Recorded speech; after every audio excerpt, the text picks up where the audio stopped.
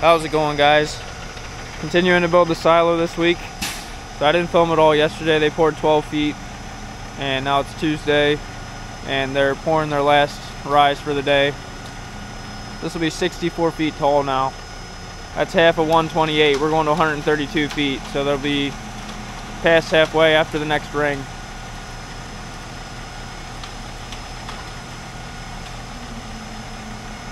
These guys are very efficient at getting the next form up and set up to pour.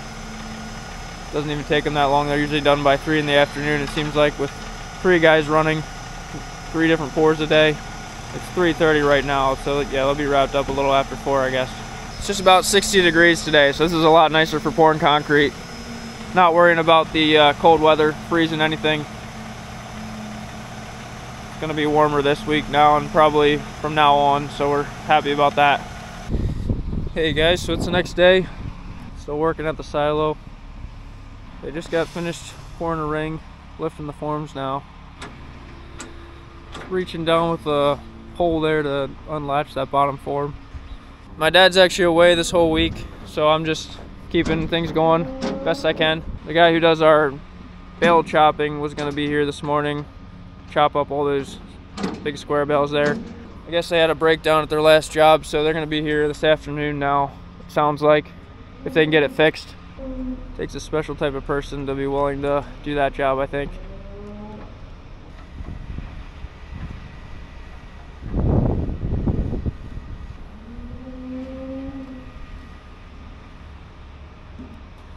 They actually have less guys here as the silo gets taller. It gets a little bit easier because it doesn't take as much rebar. Starting to put less and less as they get higher in the silo. It's just going to be less pressure on it from the feed. So I just brought the drill out because I want to open up the curtains in the barn a little bit. It's pretty nice and warm again today. I'm just going to open the bottom curtain for the special needs a little bit, and then we'll go around the barn, do some other ones.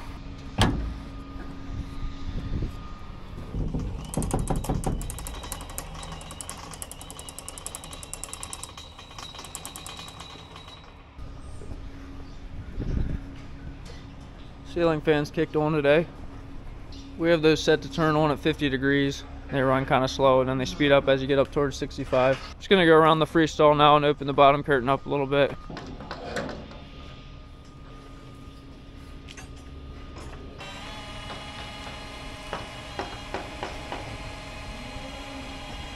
Put these mats in there because there was a gap under the curtain. It's starting to shrink a little bit.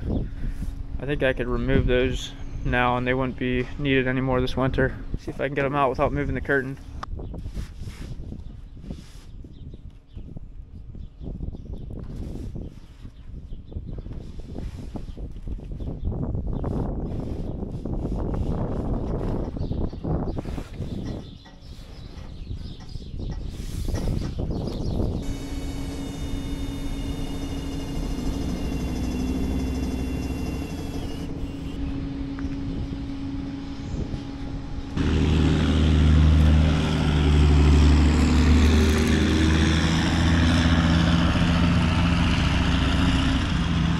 We have a neighbor that builds them.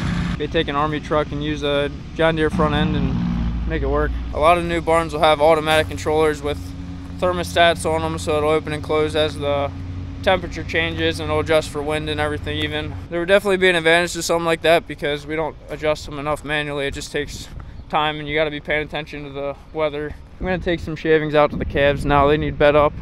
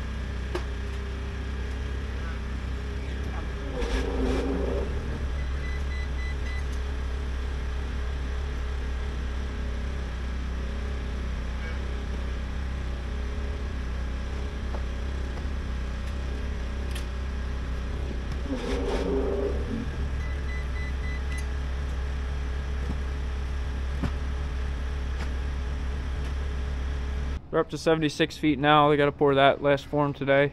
I was just doing some office work the last couple hours, video editing and planning for spring crops. Made some changes to our corn seed order because when we ordered corn seed in the fall, we weren't sure yet if we were going to be building the silos. With the uprights, we're going to want the corn a little bit drier, definitely on the bottom of them. So we're going to grow a couple different varieties, some shorter season stuff. I was getting that figured out this week, and then also what we're going to do for herbicide this year, might make some changes to that. I haven't heard from the guy that's going to do our hay chopping if he's going to be here today, later in the afternoon. I decided I'm going to start a little bit early on the feeding in case he does show up. That way I won't be getting done real late.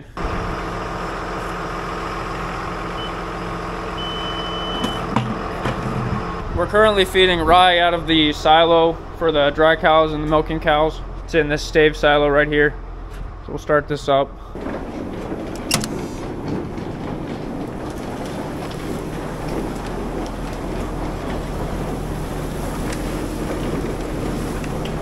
Really nice stuff coming out of the silo right now. This is what I like about uprights. If you get it in dry enough, it makes awesome feed. Very consistent, no spoilage. Smells really good. It's gonna be different this year filling that big silo with the spring forage. Gonna need to make sure it's dry enough on the bottom. We gotta get down to around 55%. We're confident we can get there and make great feed. It's gonna take patience. Definitely gonna be a learning curve with this new silo, no question. Our new silo is going to be set up with an automatic winch instead of the hand crank. I just turned it down 6 times to lower the unloader a little bit. Now it's coming faster. It's going to be based on the amperage, so it'll just automatically turn it down. We can set it to 30 amps or whatever, and it'll just keep it at that exact same pace all the time. It'll also be nice with the robot feeder. We're not going to be standing there waiting on it, so we can actually run the unloader a little bit slower. We kind of push it a little bit when we're having to stand here and wait. It can be harder on your unloader and your conveyors and everything. Starting with the dry cow batch, I just need to run out, get some hay and some corn silage, and we'll run it out to this barn right there. We have enough chopped hay to get us through a couple days. So even if he doesn't get here today, we'll be fine till tomorrow.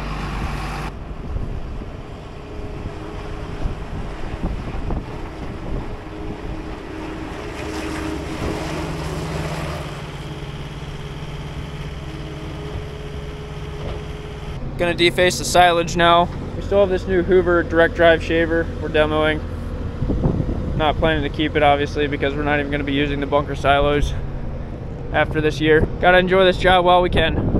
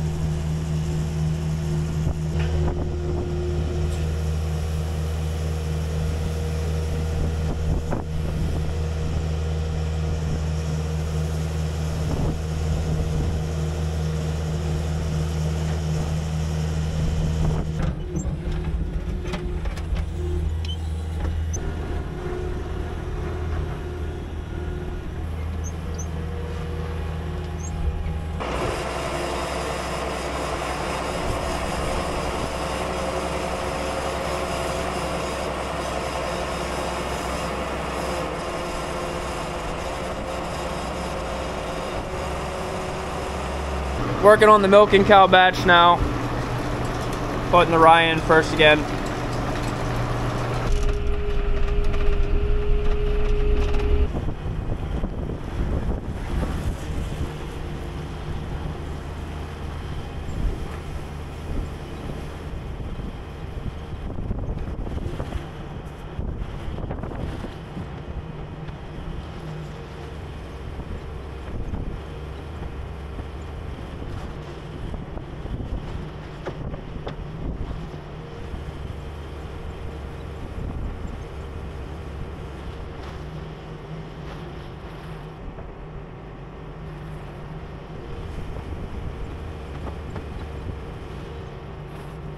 Put the molasses in.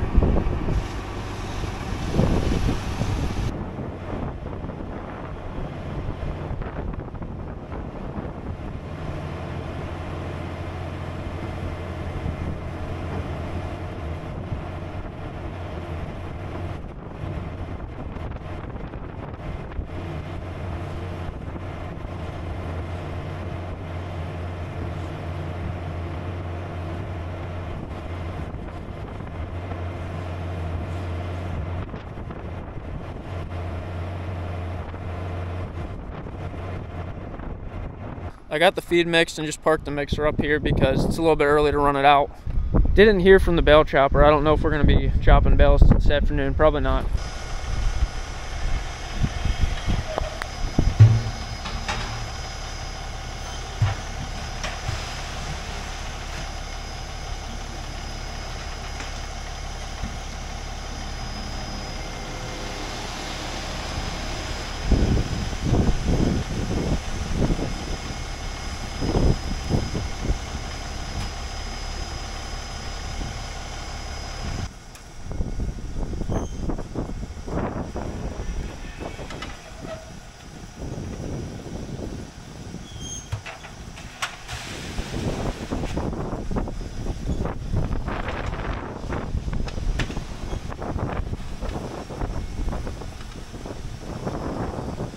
I guess the hay chopper will be here tomorrow. I'm gonna run out this feed now.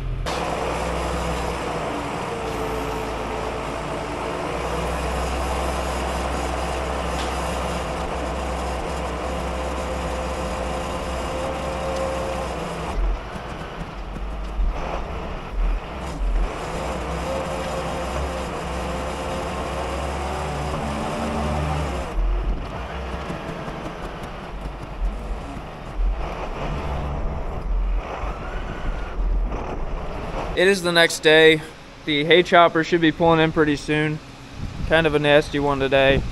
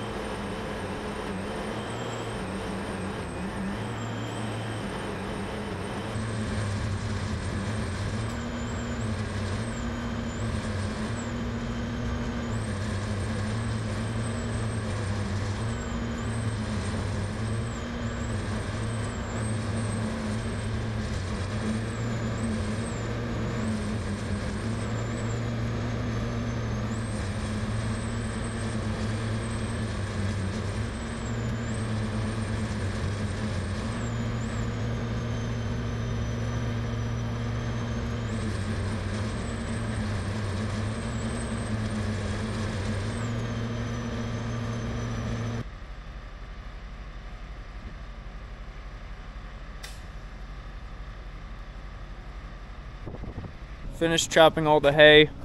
We like to get it chopped up pretty fine like this. That way the mixer doesn't have any trouble blending it with the other forages. Our mixer has knives in it, but it's not going to cut it up this evenly. The cows will end up sorting through it. They won't always eat as much of the hay. They like to find the goodies. We try to have a consistent batch so that they're eating everything. I have my camera set up at a distance, but in between the two bays I blew this tire. Well, it was getting a little bit low. I had 2 bales of hay on and caught the pipe. I was making the turn. I caught that pipe with the tire and it knocked it off the rim. I just switched the spare on so I could keep working, but got this one working. I took it over to the neighbor, helped me reseat it. I guess that's something I should be able to do myself, but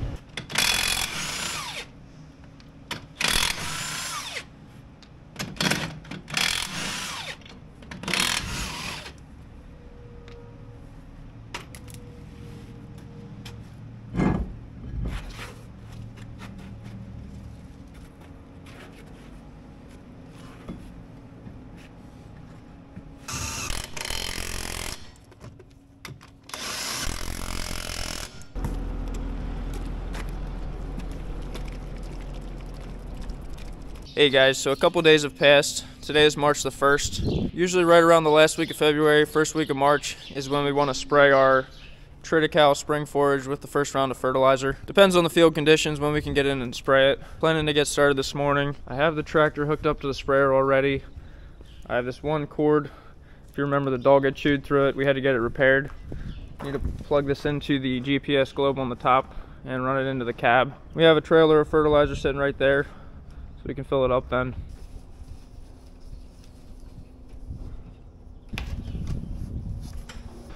there's the globe on the cab. This tractor has a very basic guidance system on it. We don't have auto steer or anything, but it's really nice to just have mapping so we can see where in the field we sprayed. Well, my tractor doesn't start. Started last evening without too much trouble, so I don't know. It's kind of chilly out, but not too bad. I have it plugged into the sprayer. I don't know if it was stealing a little bit of power from it.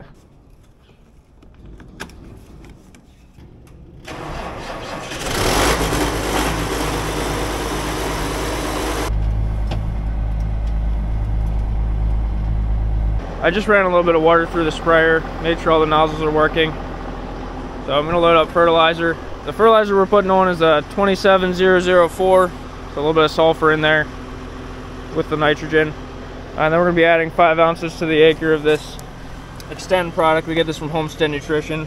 It's calcium and some other goodies in there, whatever they put in there.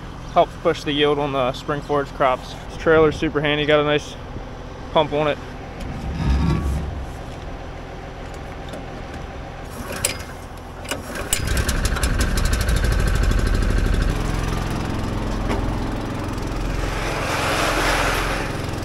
Now I'll just add about 2 gallons of this Extend product.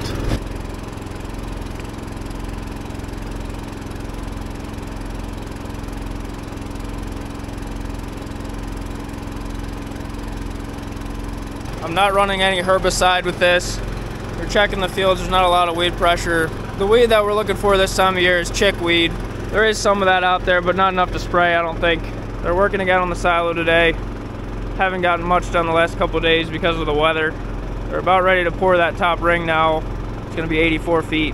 That's a job that some days would probably be really beautiful up there, and then the next day, if it's windy and cold, it's pretty miserable. Gonna be running 15 gallons per acre, 750 gallon sprayer. It'll be 50 acres worth. For some reason this thing is leaking, but we'll catch it.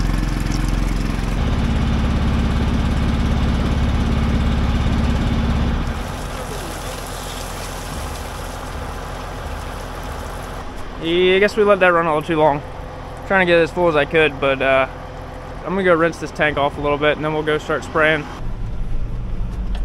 That's turning into a problem there. That's where the concrete trucks are emptying out at the end. Should have been moving those as they build because now we got a big old mass of concrete. Yeah, we can break it up somehow, I guess. I'm gonna start right here in this field behind the bunkers.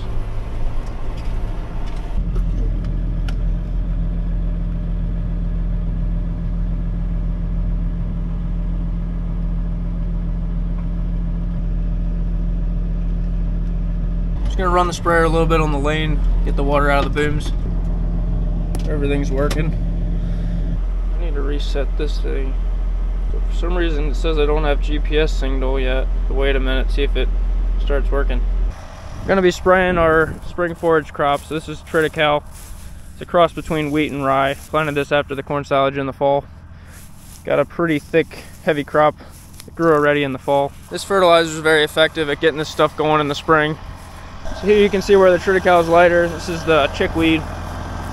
Some grass there too, but we're not seeing a lot of that throughout the field. Hopefully my GPS is working now. Nope, still not working. So I switched the cord, the opposite ends.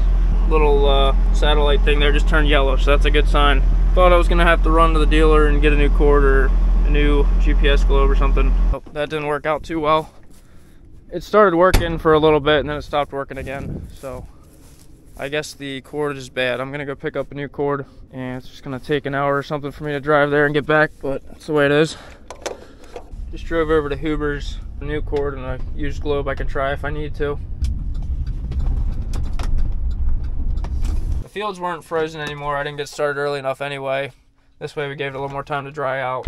Got some rain 2 days ago, so it's a little soft out there. I put the new cord on and we got the green satellite. I got it set to 14.5 gallons to the acre. The GPS is definitely necessary because my sprayer runs off of this.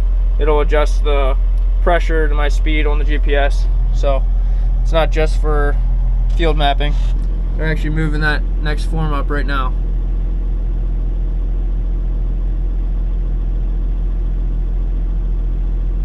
Once they get that form set up, that'll be 88 feet, so that'll be exactly 2/3 of the silo.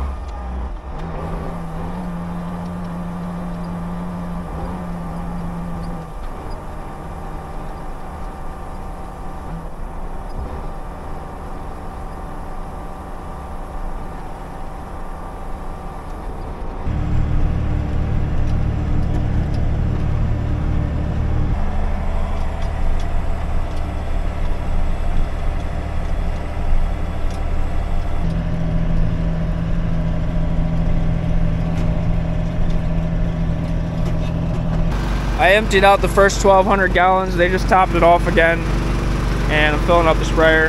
We have just over 160 acres of triticale this spring. 2 full spray trailers will be enough for 15 gallons on everything. I gotta keep moving because I gotta feed the cows then, so hopefully I get this all done today. It'd be really nice to have it done before rain tomorrow.